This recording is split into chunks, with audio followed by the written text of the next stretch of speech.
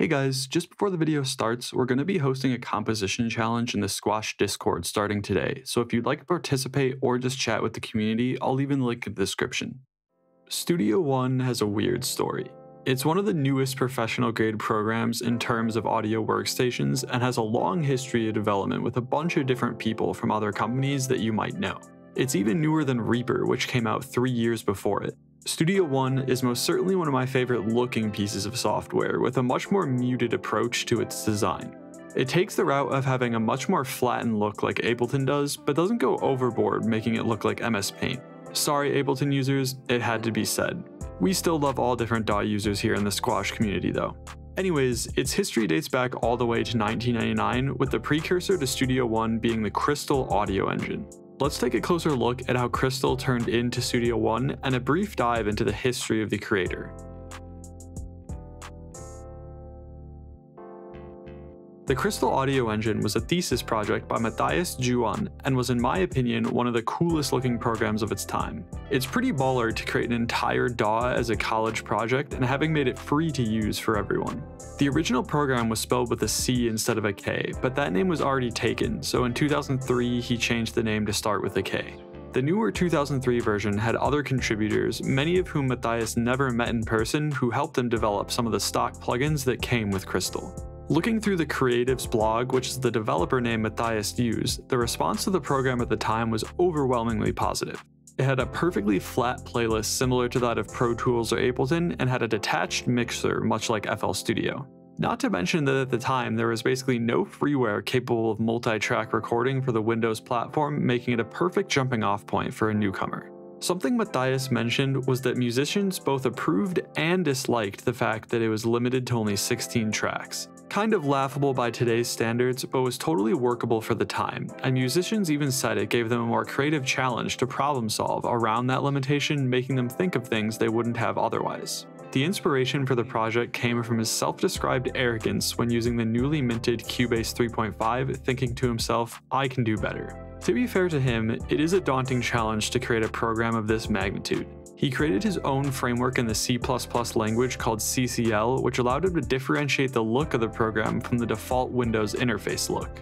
When he released this version of the software, he gained over 1,000 downloads in less than a few days, which was superb for such a small project. Since Crystal was a university student's project, it did have some bugs like not recognizing certain VSTs, but regardless, it was impressive for its time period, and the fact that it was developed by a college student, we can excuse these early issues. Its primary window is the mixer, however it had separate windows for sequencing and live recording. It even had a decent amount of built-in classic plugins like EQ, delay, and reverb, and it even supported third-party VSTs. Its only real downfall is the fact that it did not support MIDI, which is pretty much a standard feature nowadays. I found it nearly impossible to find a lot of info about versions of this software searching through old forums, Matthias's website, and Internet Archive unfortunately, so if you used it during its time or have any extra little nuggets of information, please let us know in the comments. Sadly, licensing for the program was discontinued in 2019, and you can no longer download it from their website, which is a shame as it was a nifty free program. Moving on to Matthias himself, he attended an Austrian vocational school named Messingerstrasse, located in Klagenfurt, Austria. He went there to study engineering, and this was where he'd create the first version of the Crystal audio engine spelled with a C, and later in 2003 create the final version. In 2000, after graduating, he also started working for Steinberg, who makes Cubase and the VST platform, which will come into play later on. He then transitioned to working at PreSonus, which is the company that would eventually take over development on the first version of Studio One. Matthias started working on Studio One under the codename K2 just after the Crystal audio engine came out in 2004. Now, here is where PreSonus and Steinberg come in, as this venture became a joint development process in 2006 when PreSonus started working with KristalLabs Software to create this product. KristalLabs Software was the startup that Matthias and another former Steinberg employee named Wolfgang Kundras started after they'd left Steinberg. Now, to understand how this acquisition happened, we should dive into how PreSonus came to be and how they went from a company ran out of a guy's garage to one of the leading companies inside the music production industry. PreSonus was started by a guy named Jim Odom, as well as Brian Smith in Baton Rouge, Louisiana.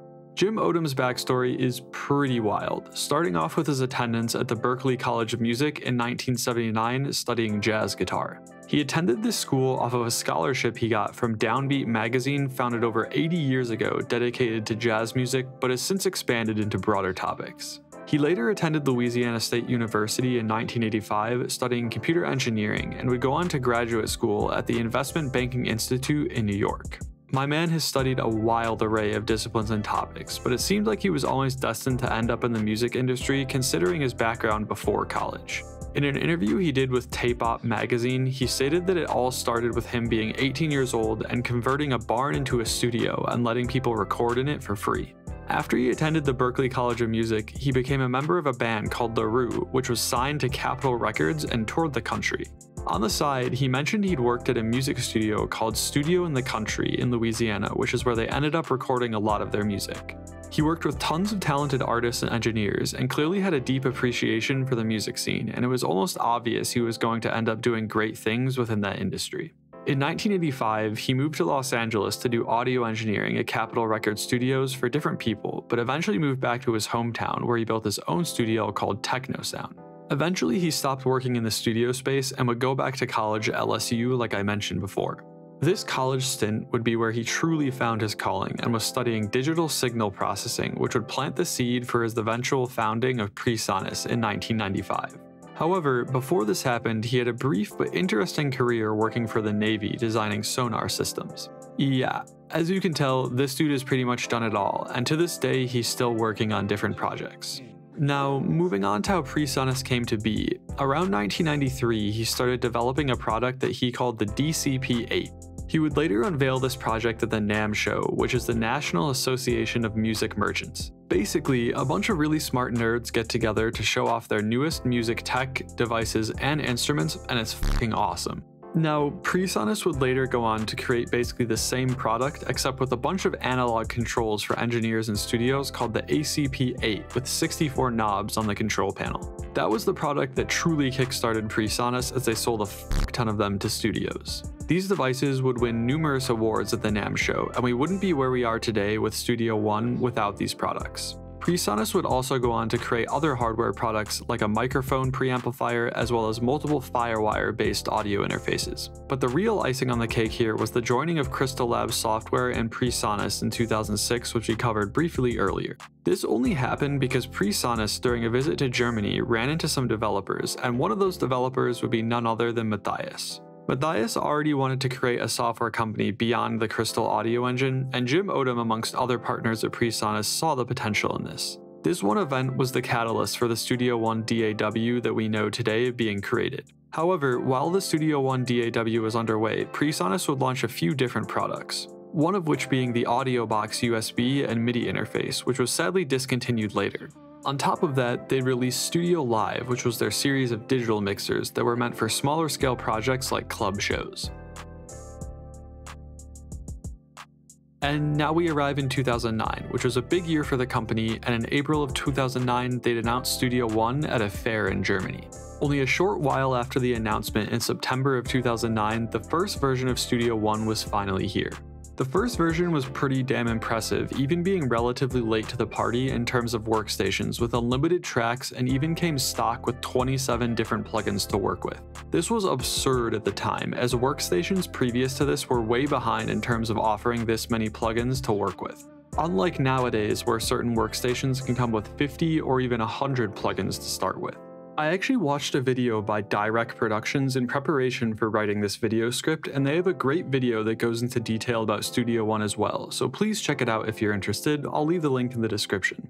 Anyways, another big piece to the puzzle of Studio One's explosive success was the fact that it came out working on both Mac and PC from its inception. This was not exactly common at the time. Looking at you, ImageLine, it only took you 20 years to create a Mac version. It's okay, we still love you. The team working on Studio One was stacked, as Wolfgang was one of the original developers for the Cubase workstation, and Matthias had not only created a DAW for his thesis, but also worked on the specification for the VST platform. Also, since it was released so late in the scope of workstation history, its interface started off as very modern and generally good looking in my opinion. Things only got better and better as time went on though, and in October of 2011, version 2 would come around. Probably the best part about this update was that Studio One now had Celemony Melodyne integration, which is basically the professional gold standard for pitch correction. Pretty much all pop artists have this plugin on their vocal chains or something similar, so it was a great addition to have. Now, the reason that Melodyne came along here was the fact that they created something called the Audio Random Access extension, which allowed third-party plugins to essentially look as if they were integrated directly into Studio One. We'd also see quantization and transient detection for audio samples, which is an absolute godsend and necessary in my opinion in the modern day. One other thing I forgot to mention here is that if you were in the market for an audio interface and wanted to use Studio One, you got a free copy of the software with any purchase of a PreSonus interface. Now, from the start of Studio One's release, this workstation was beloved by its users, and after using the demo they provide on their site, I understand completely why. The other nice thing about this software that I learned from Direct was the fact that basically every single function within the program was drag and drop compatible, which if you produce music, you'll know how absolutely goated that functionality is as it speeds up your workflow. In the coming years, we'd see an interface makeover in 2015, making the elements more flat and modern, as well as darker, which I'm always a fan of. Something I'd noticed here as well is that their interface design resembled the skylight design of Sonar X1's layout, which takes a single window approach so that you don't have tons of different windows layered on top of each other.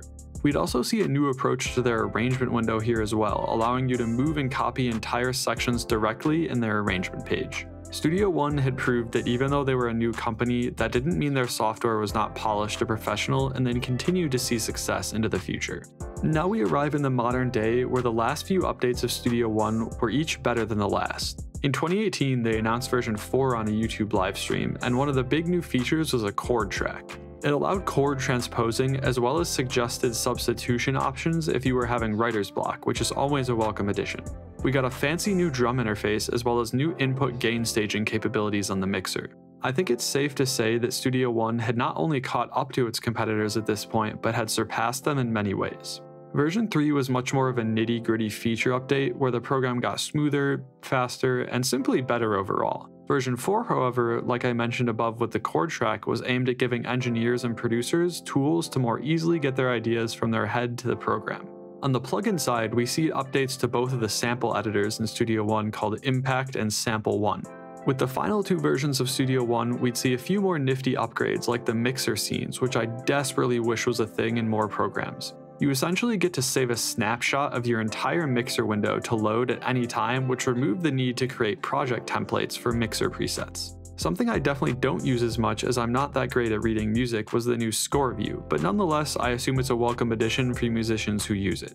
Another niche but most certainly cool feature is the fact that you could write lyrics down in their lyric engine to be displayed directly onto your tracks. By version 6, it was clear this program was here to stay, and I'm glad it's an option out there for people to use. Thank you to the viewers who suggested this as a video topic, as reading about the precursors to Studio One as well as tinkering with the modern program myself was a pleasure to do. I hope you guys enjoyed going through the history of this program with me and learned a thing or two. Thank you guys for watching, stay safe out there, and I'll see you in the next video.